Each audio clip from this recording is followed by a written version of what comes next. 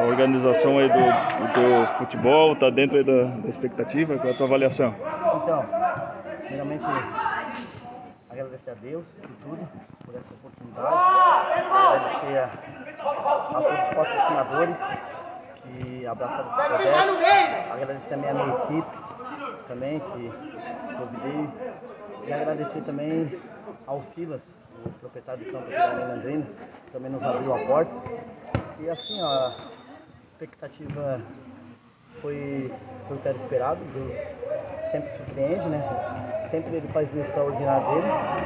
E também quero agradecer também a todos os patrocinadores aqui, ao Folha Regional, que foi o primeiro contato. Eu procurei, eles abriram a porta também, né? E vários jornais também, televisões, e a expectativa é muito grande, assim, de arrecadar alimentos, né? Arrecadando em torno de 1.000 toneladas, né? Em torno de quase 200 cestas. E é isso aí.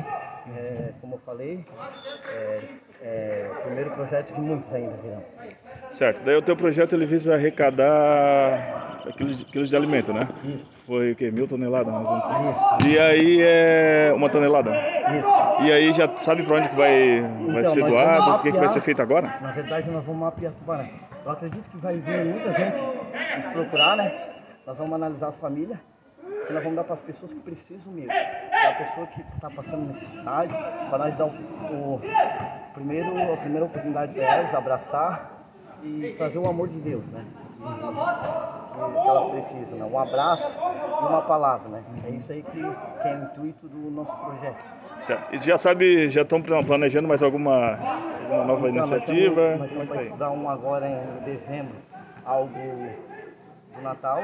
Nós já meio que começamos a conversar e nós vamos ver o que nós vamos fazer, né? Talvez futebol, talvez uma ação com as crianças.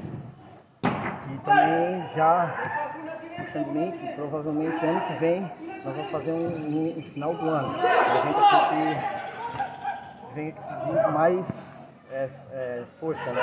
Mas no meio do ano nós vamos fazer mais futebol também, questão de society.